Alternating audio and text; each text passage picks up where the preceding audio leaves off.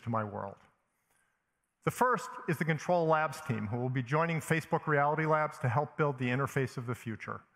Their EMG technology has exciting potential for delivering natural and intuitive interaction for VR and AR, and I'm delighted to welcome them to FRL. The other is the birth of my first grandson, which has made the future much more tangible to me. Thank you. It was actually way more moving than I expected. Sitting there with him in my lap that first night with everyone else asleep, I found myself looking at his beautiful, tiny face and wondering what the amazing, unimaginable future he'd live in would be like. And of course, the one thing I was sure of was that VR and AR would be a transformative part of whatever was to come. That transformative VR future is what I'm going to talk about today, but the past and the present are the keys to the future. So let's start by traveling back to the early 1980s, when I was a grad student in energy management and policy at Penn.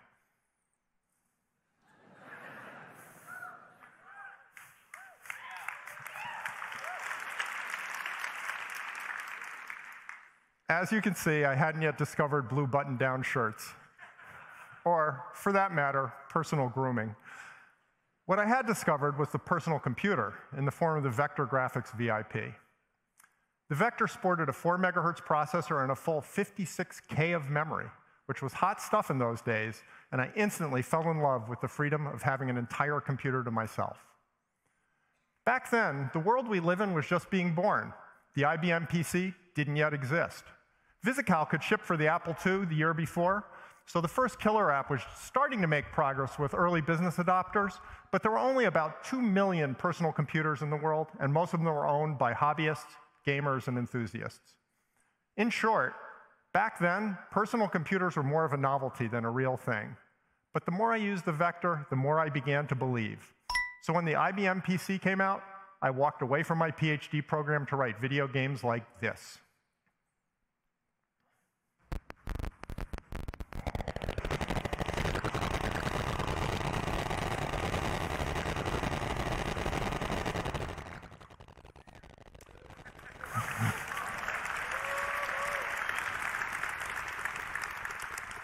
I appreciate that because you have no idea how hard it is to make that happen with a few thousand instructions per frame. Writing those games was about the most fun I ever had, although my new direction caused considerable concern among family members who thought I was throwing away my career. That was an entirely reasonable opinion, because in 1982, personal computers hadn't really started to change the world yet. But they would. And because I had had the faith to be there at the beginning, before everything went big, I've had the opportunity to contribute in many ways, from games to operating systems to graphics and more. Never for a moment have I, or anyone else I know from those days, regretted the decision to dive in while it was still early days and help make the future happen. Unless you lived through it, though, it's hard to comprehend just how much things changed as the personal computer revolution proceeded. Here's what human-oriented computing looked like when I wrote Cosmic Crusader. Then, here's what it looked like while John and I were working on Quake 15 years later. And finally, here's what human-oriented computing looks like on my work phone now. That is how much a truly revolutionary platform can change things over the years. Okay, back to the present. Let's map today's VR onto that same long-term trend line. VR certainly has as much long-term potential as the personal computer. In fact, I believe it will ultimately become the most powerful, creative, and collaborative environment that has ever existed, as I'll discuss later. But realizing the full potential of VR will take decades, just as it did with the personal computer.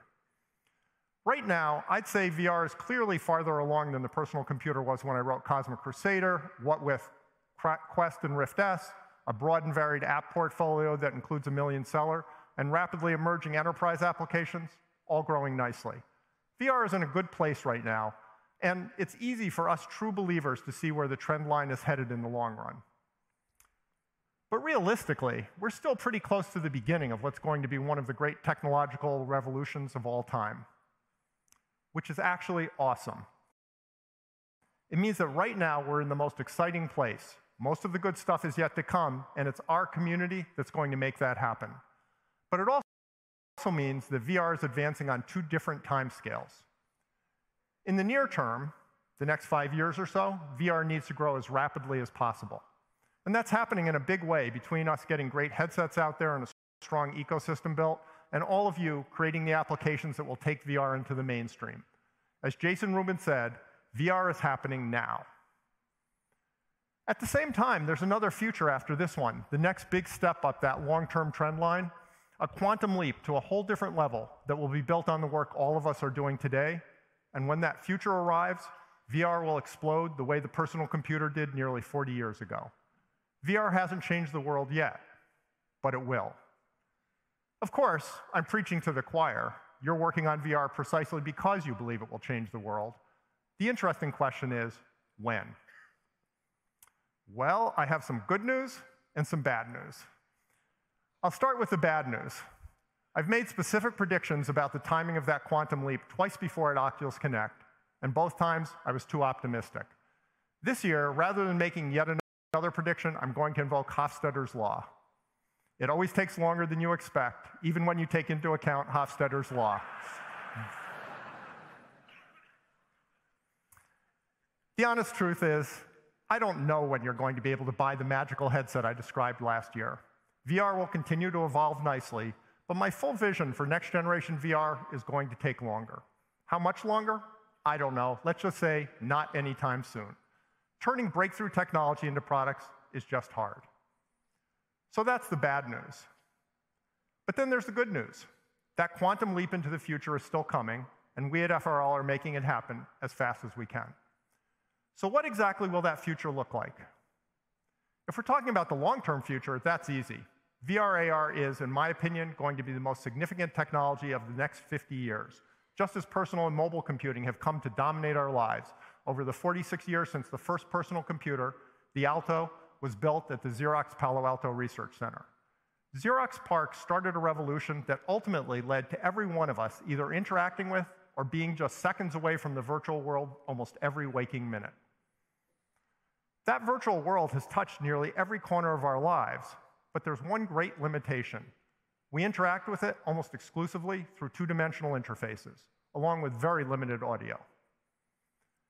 If you think of a human as a CPU with memory, input, and output, admittedly, not the most romantic framing, but accurate, then it becomes clear that the data received on the inputs, our senses, and the actions induced by the outputs, our motor controls, must define the full range of experiences that we can have in the world. Given that, our lives are enhanced if we can bring more useful information to our senses and perform actions that have more useful effects, resulting in better, more satisfying experiences, which is precisely why virtually every one of you has a smartphone with you right now. But relative to what you're capable of, that smartphone is a very low bandwidth channel. In contrast, VR and AR have the potential to give us all the bandwidth we can handle in the ways we're built to use it, and that will let us do more of what makes us human, especially socially. That's the fundamental reason why I believe VR AR will be the dominant technology of our lifetime across the full sweep of our digital lives.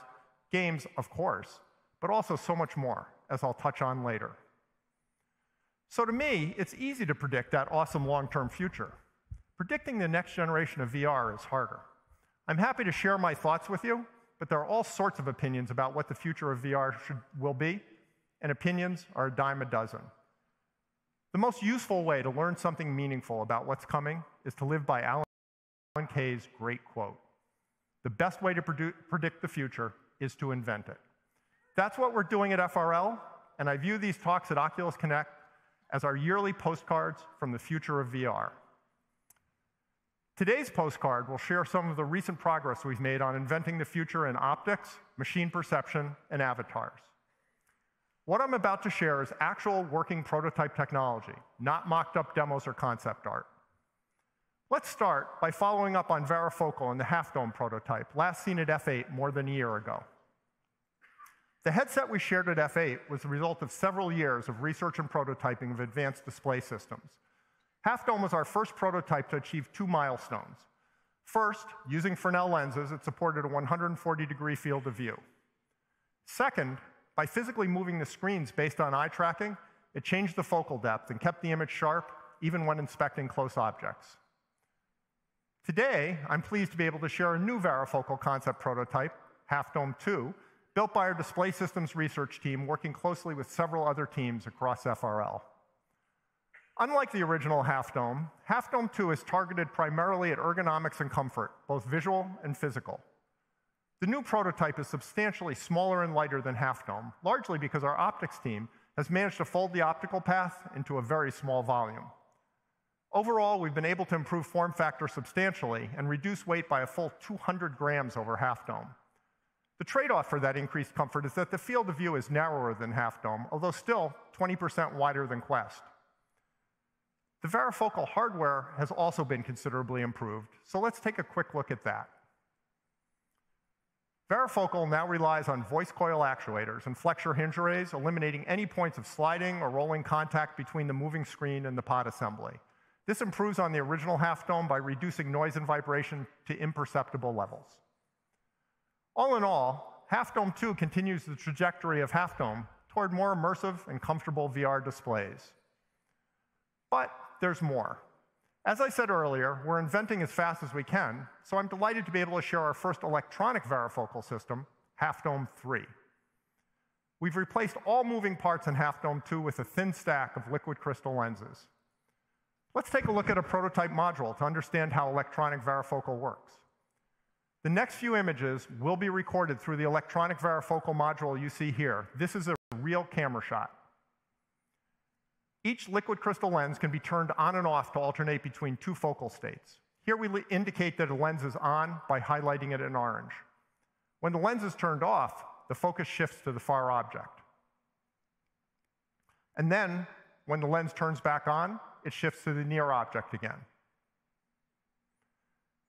As you can see, a single liquid crystal lens makes a great pair of digital bifocals, shifting focus between two depths. To achieve smooth varifocal, we address the full stack of liquid crystal lenses, with each additional pair doubling the number of focal planes. In this example, 6 liquid crystal lenses are driven to sweep through 64 focal planes, and you can see the focal depth smoothly changing at the right as we cycle through different sets of lens states.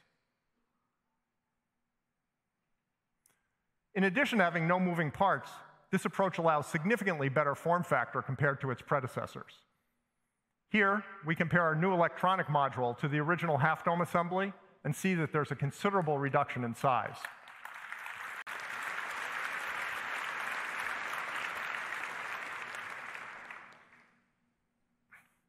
When we integrate the electronic module into a complete prototype headset, it defines a new state-of-the-art for VR ergonomics. This is still very much research today, but here's a view through an early Half Dome 3 prototype. As you can see, without varifocal, the cassette gets blurry up close. But the electronic approach is able to replicate the smooth varifocal experience of mechanical systems at all depths, a promising sign for the future. If you'd like to know more about our varifocal work, we'll be putting up a deep dive blog post today. As important as visual quality is, a great display is just one key component of a compelling VR system. Computer vision, a part of what we call machine perception, is another essential element of the VR experience. For starters, the ability to localize the headset in the real world with great reliability and accuracy so that virtual objects are rock solid is what makes the virtual world seem real. That's not all, though. The ability to detect and reconstruct the real world and import parts of it as desired enables mixed reality. That is, mixing and matching of real and virtual in VR, so that you could, for example, bring a real keyboard, mouse, and desk into your virtual workspace and use them as easily as you would in the real world.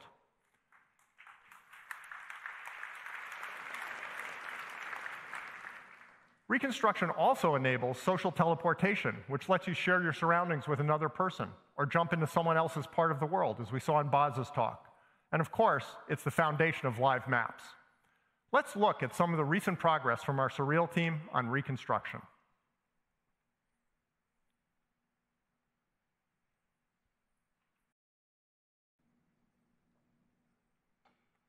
I want to emphasize that what you're seeing is the real thing, with no smoke and mirrors.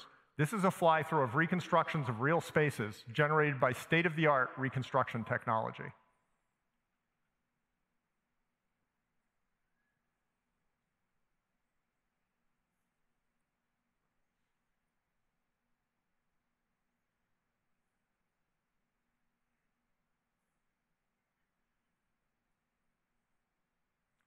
I think this is absolutely amazing.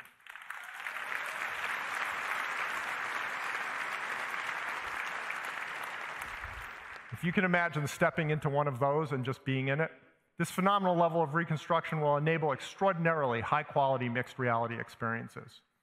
Once you have a reconstruction, you can do whatever you want with it. Here are some pretty cool lighting effects in the reconstruction of Boz's dad's den.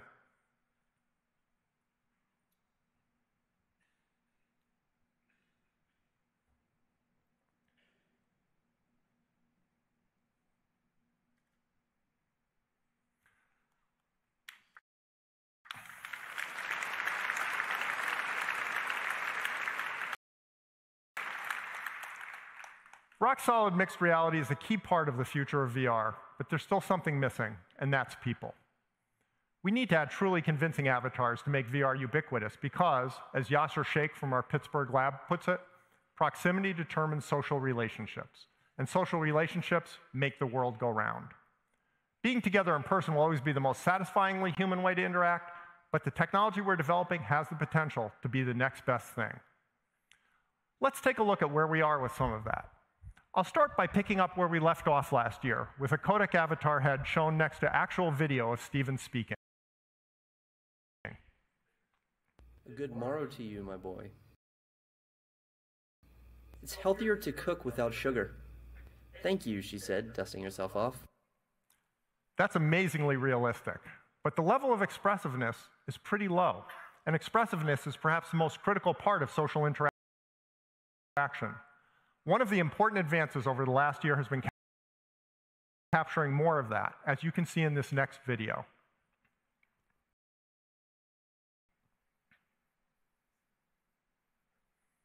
Here, Kevin's facial animation is being driven in real time entirely by cameras. In the center are avatars, and again, they're animated in real time entirely from cameras in the headset. Well, what can your face do? Can you show us? Well, I've always hoped you would ask me that question. So I have some pretty good, I think, mouth movement. How about your eyes? Can you look left, right, up, down? Good. Yeah, I can do surprise. Ah. Ooh. I think one of my favorites is puffing my cheeks. The mouthwash commercial. And rolling my tongue. That's pretty good, actually. Yeah. Good.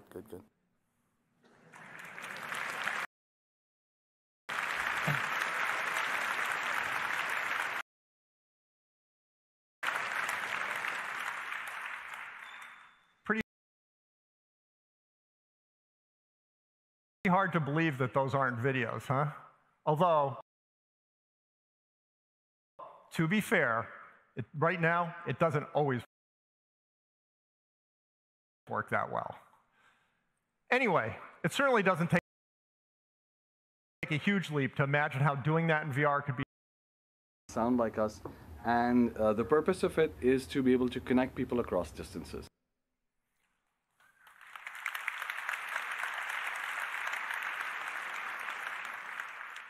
Again, this is just a first step. What you saw was generated offline, not in real time, although it will become real time in the not too distant future, but it's promising. All this is still research with a lot left to do, but codec avatars have certainly come a long way. I think the three research areas we just looked at are pretty cool, but where this really gets exciting is when the pieces start coming together. If you put codec avatars together with reconstruction, you start to get true social teleportation, where anyone can be with anyone else, wherever they want, working with a mix of real and virtual. Let's take a very early peek at what that would be like.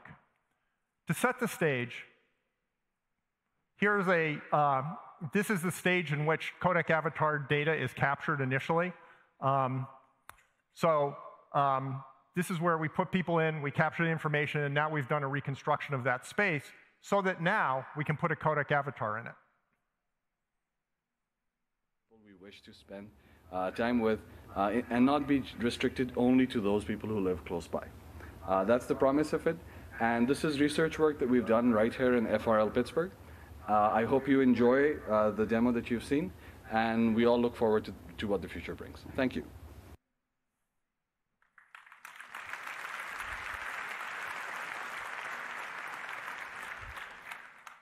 Again, there's a long way to go, but this is a genuine glimpse of the future.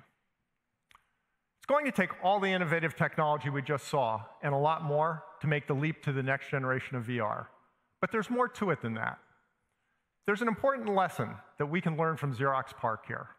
The PARC researchers invented a wide range of revolutionary technologies, from the laser printer to the bitmap windowing interface to WYSIWYG word processing to object-oriented programming. If that was all they had done, they would have been wildly successful. But they also integrated all of that into the Alto, and that is what changed the world.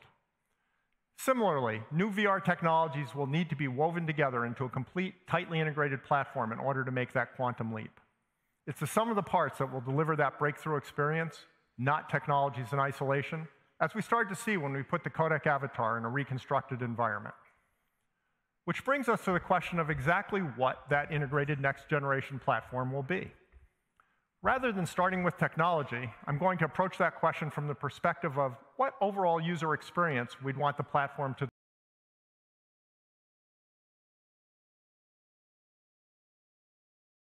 deliver.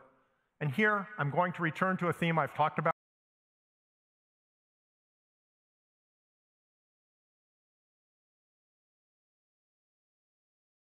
before, my desire for a virtual collaborative workspace. For 5 years now, I've been wishing for a VR workspace that I could configure any way I wanted, with monitor quality virtual. And while I'm at it, it'd be great to have the ability to manipulate both real and virtual objects with my hands, complete with haptic feedback. I would use that in a heartbeat, and I believe that it would spread like wildfire, the way personal computers did back in the day. Even better, the hardware-software stacks and the overall platform needed to enable the full range of uses for that virtual collaborative workspace are so broad and general that they'd enable a vast space of applications and a flood of creativity across gaming, entertainment, communication, education, and productivity. Again, just like personal computers did. I am highly confident that a great virtual collaborative workspace would open the door to the entire next generation of VR, which in turn would unlock human potential on a massive scale. What would it take to make that collaborative workspace a reality? Well, without question, we'd need enough resolution and good enough image quality so that virtual monitors were at parity with real monitors. That would require very high-res displays and much improved optics. I personally think visual acuity needs to be 20/20 or better, but that's just the start. We'd also need the ability to render at that high resolution and to either do that with a mobile GPU or transmit the data over a wireless link. And that very likely means we would need foveated rendering, which may mean we need a new graphics pipeline and would certainly mean we need great eye tracking. Next, we would need excellent real-time mixed reality so that we could be aware of the world around us and move about and interact with our desk, chair, keyboard, mouse, and other surroundings. We would also want to have persistent, shareable virtual objects in the world so that we could, for example, set up a customized team workroom or work on tech art or some code with a teammate. To do that, we would need a localized version of the live maps technology that Boz talked about. That is, a private live map of our local physical surroundings.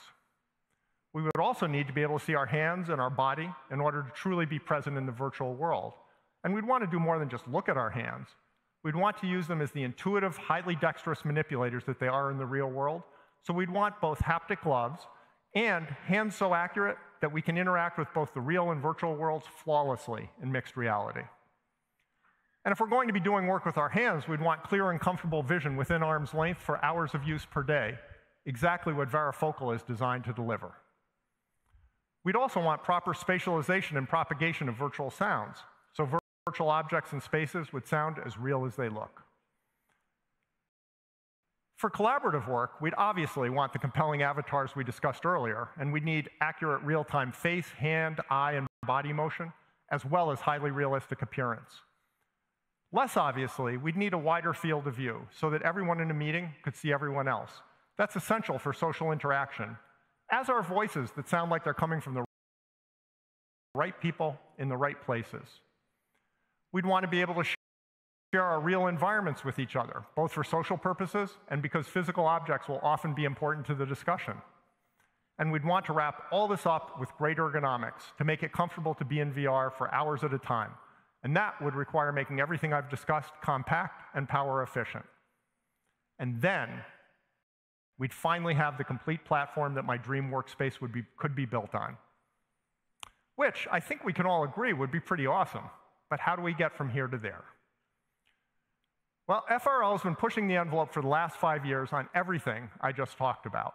We've been focused on bootstrapping individual areas, like the hand tracking Mark talked about, which originated as FRL research, because that's what it took to get to next generation technology. Now that we've built many of the pieces, though, it's time to start putting the full platform together. To paraphrase Alan Kay, the best way to predict the next generation of VR is to build it. And FRL's mission is to build time machines that let us peer as far as possible into the future. So just as Xerox PARC built the Alto and showed the way to the future of the personal computer, FRL is going to build a true next-generation concept prototype with the objective of showing the way to the long-term future of VR. This prototype is going to be aimed squarely at collaborative virtual workspaces with the objective of enabling fully remote work that has all the benefits of working in an office, in addition to the pluses of both virtual and remote work. One reason we're making remote work the North Star is because it's a great way to connect people in VR, and connecting people is what Facebook is all about. Another reason is that making remote work really effective would have a hugely positive effect on how we live. Imagine what it would mean if you could work remotely as effectively as in person, or someday, maybe even more effectively, because you could have collaboration tools in the virtual world that could never exist in the real world. People wouldn't need to live near where they work. They could live near family, or where housing is affordable, or just wherever appeals to them. Commutes would vanish, and there would be dramatically fewer business trips with huge energy and environmental benefits. Companies would be able to tap into talent around the world, and the ability of talented people to find meaningful, high-paying work would no longer be determined by where they happen to have been born. That is truly a future that defies distance, and that by itself would be more than enough motivation. But there's yet another reason for building this prototype, and that's that a collaborative virtual workspace is something we in FRL would actually use.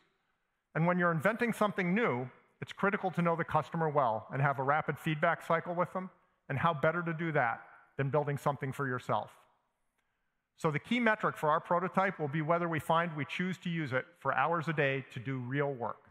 If we find it that useful, so too will millions of other information workers, most likely including you. The long-term potential of next-generation VR is tremendously exciting, but I want to be really clear that this is still high-risk research. At best, it will take years to get to a prototype that proves out the concept. And Hofstadter was right. It always takes longer than you think, and that's especially true for turning research into something usable. So there's exciting potential for that quantum leap down the road, but for the foreseeable future, VR will be all about the Quest generation. Again, VR is happening now. Anyway, however long it takes to build that compelling next-generation prototype, we will keep at it until we get there.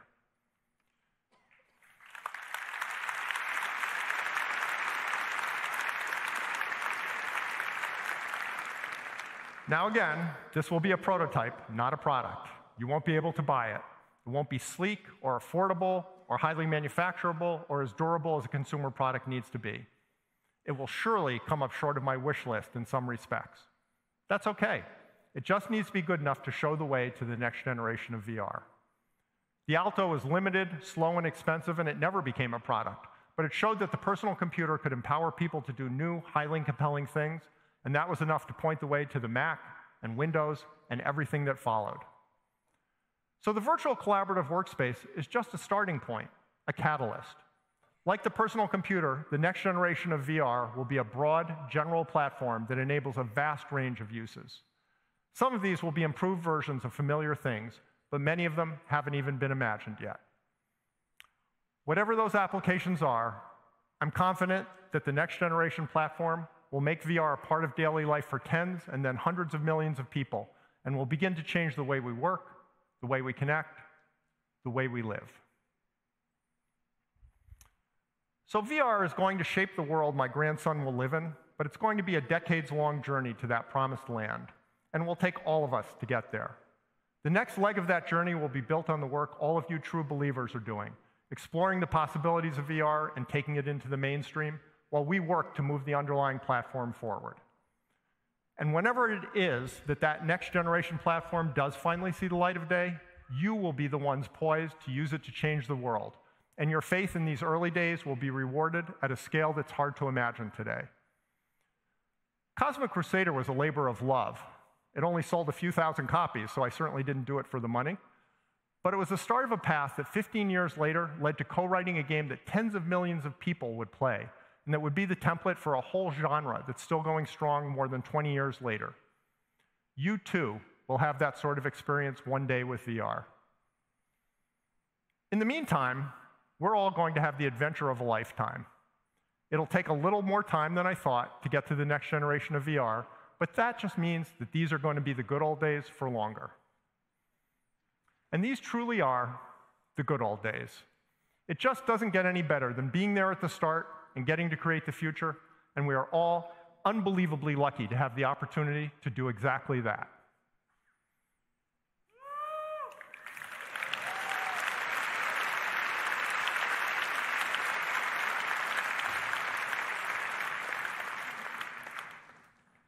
The future is waiting, just as surely as it was waiting for this kid 37 years ago.